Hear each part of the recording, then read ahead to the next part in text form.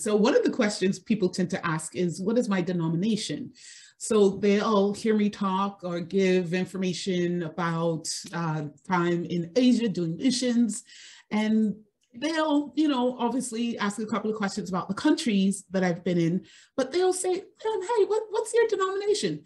And I tend to respond with, well, why do you ask? Because some people say, you're Baptist because you're always, with the word, everything you're saying is Bible.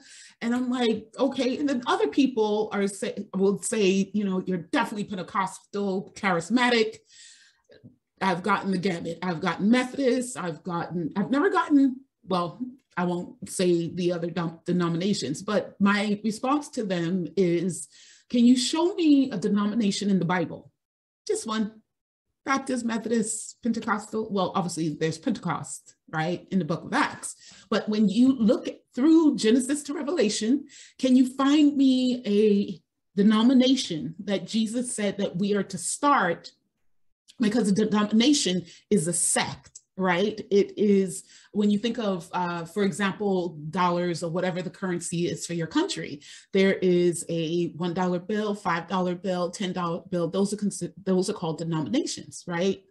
A sect. So a meaning for a denomination is a particular religious group which has slightly different beliefs from other groups within the same faith, which is not scriptural. So when people ask me, I say I'm Genesis to Revelation. And while thinking about this question for this broadcast, I forgot how many denominations as it relates to Christianity are there in the world. So according to, let's see, it's the study of global Christianity, there are more than 200 Christian denominations in the United States. And are you, wait for it, are you ready? 45,000 globally. And again, this is according to the Center for the Study of Global Christianity.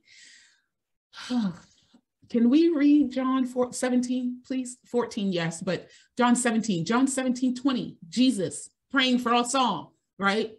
For the sensationalist who says Jesus is not talking about all the believers to come, but he says, my prayer is not for them alone, meaning his disciples. I pray for all those who will believe in me through their message.